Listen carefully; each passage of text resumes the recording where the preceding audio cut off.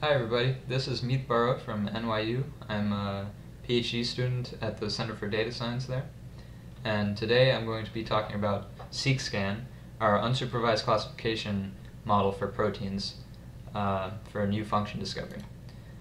So the first thing I want to say is that unsupervised learning is very important for biological data.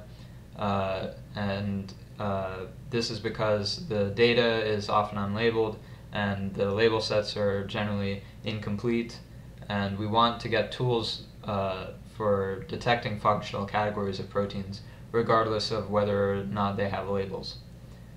So the experiment that I'm going to be describing is 3 steps.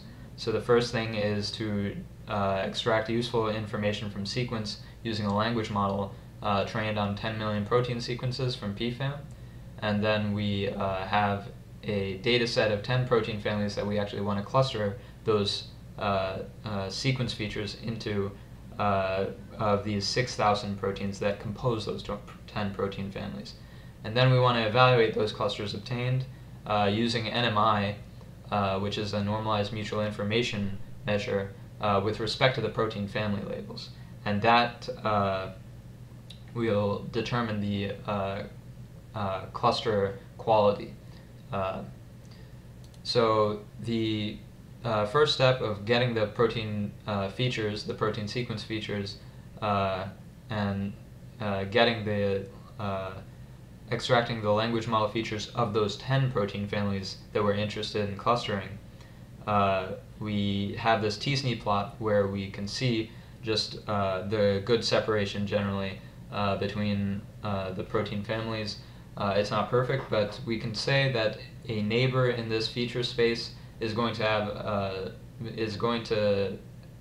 have a similar, the same protein family, most likely. So with that assumption, we train this single layer neural network with a softmax output with this loss function using a k-nearest neighbors graph on the original feature space. This loss function is described in Learning to Classify Images Without Labels. It's a paper by Van Gensbecke et al. And so the basic idea here is to make sure that cluster outputs from this neural network between samples that are neighbors in the feature space should be consistent. And it is a clustering algorithm that is maximizing this dot product between cluster outputs between neighbors in the original feature space. And so when we train this model using these 10 protein families, we see that we get a 0.78 performance in terms of NMI for seqSCAN. And we compare this to a baseline of using PCA on the sequence features that we extract from the language model and using k-means after that, instead of using this clustering process in using the scan loss. So we reach a NMI of 0.61 here, but we outperform it using the seqSCAN model.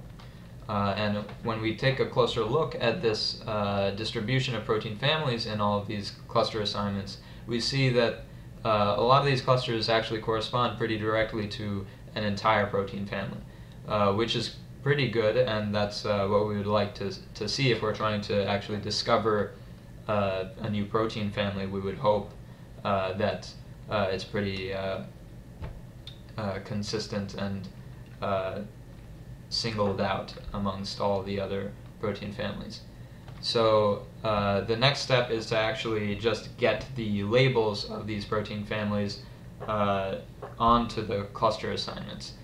We do this in order to maximize the accuracy as if it was a protein family prediction supervised method. When we do this bipartite matching in order to maximize the accuracy, this maximum accuracy that we get is around is around 85%. So that's pretty good, and so we wanted to scale this up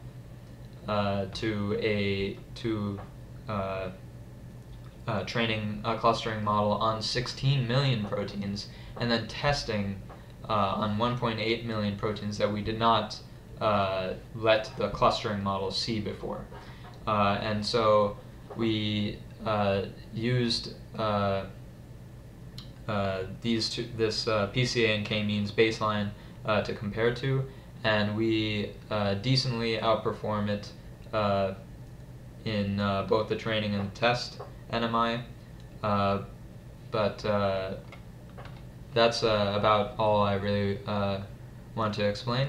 If you have any questions, please email me at meetbarot@nyu.edu or contact me on one of these platforms of the conference. And thanks to my co-authors, and I hope to